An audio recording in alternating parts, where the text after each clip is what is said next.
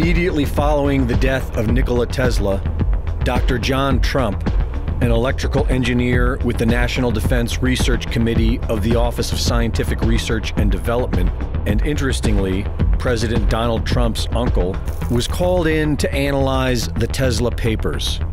After only 3 days, John Trump officially concluded that Tesla's work was primarily speculative and did not include workable methods.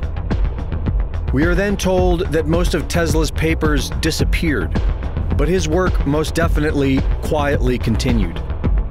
Heavily funded military projects studying the Tesla particle beam are reported, but more interesting than that is the mystery of systems in rotation, spin. Although everything down to the electron seems to be spinning, there is no official study on the science of spin or rotation. But there are fragments and clues that suggest major governments have been secretly studying the science of rotation ever since World War II, calling it hyperdimensional physics or torsion physics.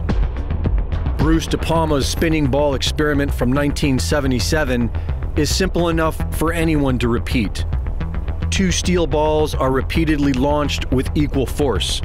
One is spinning, the other is not. The spinning ball consistently flies higher and falls faster than the other. This is in direct violation of both Newton's laws and Einstein's relativity. Modern science cannot account for this energy. The top-secret so-called Nazi Bell project allegedly involved 2 counter-rotating cylinders and produced anti-gravity UFO-like effects. And now the US Navy appears to be going public with this science. They claim to control inventions that change the fabric of reality.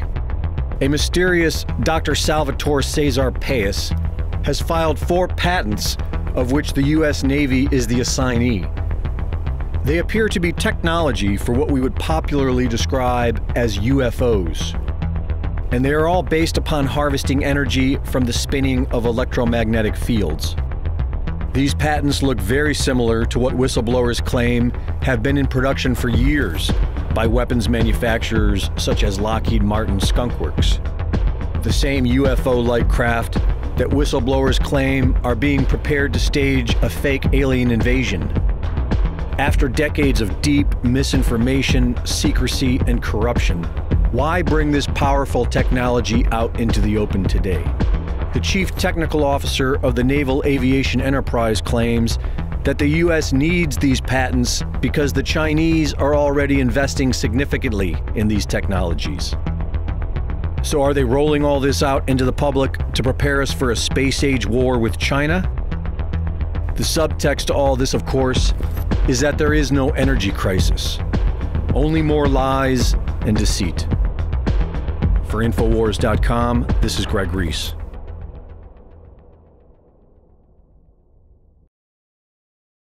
It's hard to believe that we're already into the middle of April and our borders collapsing and world governments being announced and Joe Biden's coming after our guns and trying to start a war with Russia, but told China they can take over Hong Kong and Taiwan. So China's done a blockade around Taiwan and is threatening to invade Hong Kong. They already sent troops into Hong Kong.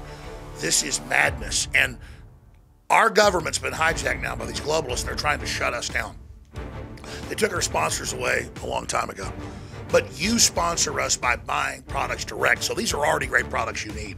Whether it's Vitamin Mineral Fusion back in stock, or whether it's Winter Sun, or whether it's Lung Cleanse, they're all 40% off individually, 50% off when you order them in combos or together.